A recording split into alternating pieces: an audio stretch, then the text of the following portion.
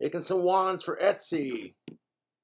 I'll be selling a pair of wands with autographed album cassette tape.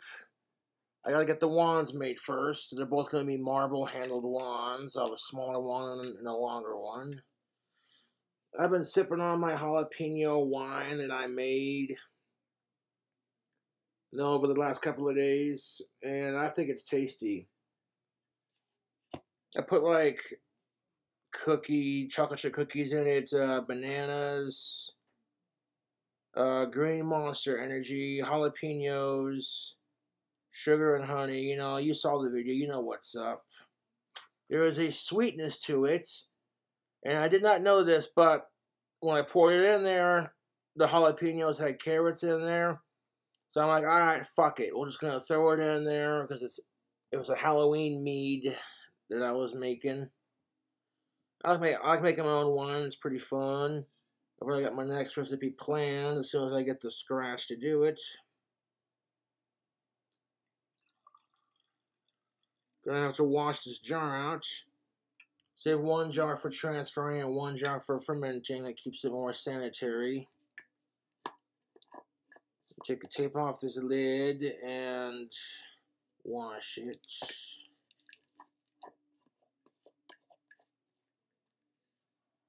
Now the combination of this, whoa, that was a close call. We're good.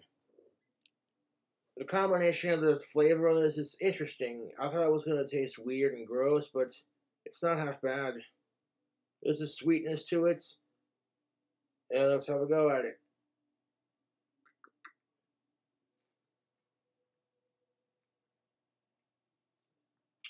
With 1118 winemaking yeast YouTube, you want to wait a minimum of 2 weeks for it to ferment.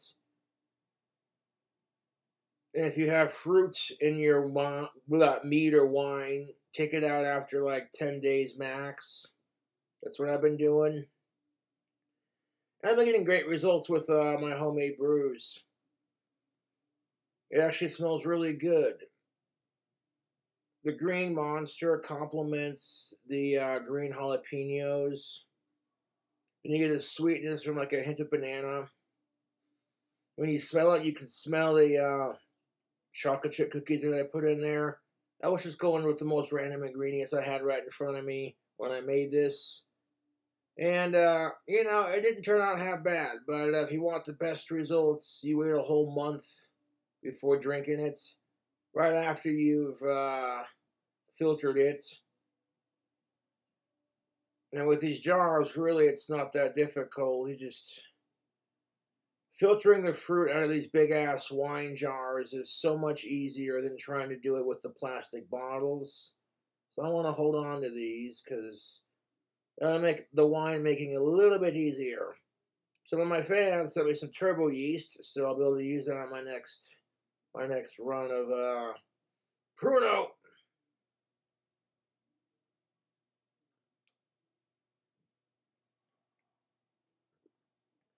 Bogglum's botulum juice. Oh, jeez.